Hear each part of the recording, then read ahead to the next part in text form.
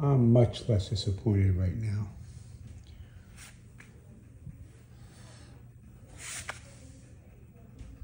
I think it's lined up pretty good. The problem was I just adjusted the barrel connector up by the handlebars. Just made it a little tighter, I think. And that solved the problem. These little scratches, I'm not really that worried about. If you have some touch-up paint, like little nail polish type stuff. Now this one here, yeah. I adjusted the how much current in amps that it's putting out. I think that might help. Oh, turn it on first.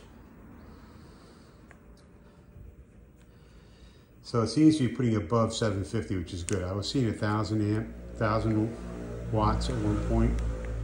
So I need to know what these various numbers mean, but I put it at max. Have power settings where on 8 and 9 I have 100% going out.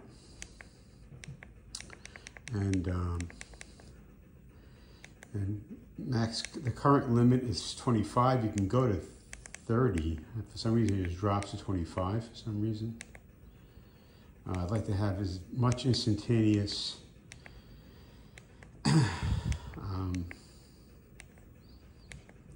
output as power I can get.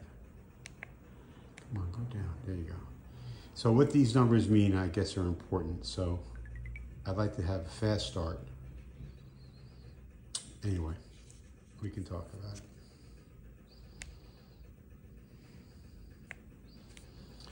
And turn it off. I was comparing it to this, which is rad. It puts out 100 Newton meters, but max it's 750 watts, 1 horsepower. This seems to have about 1,000 watts, or 1/3 horsepower, roughly. And I like that better. And plus, it's $1,000 cheaper. Sort of like a Sportster, as opposed to a Fat Boy.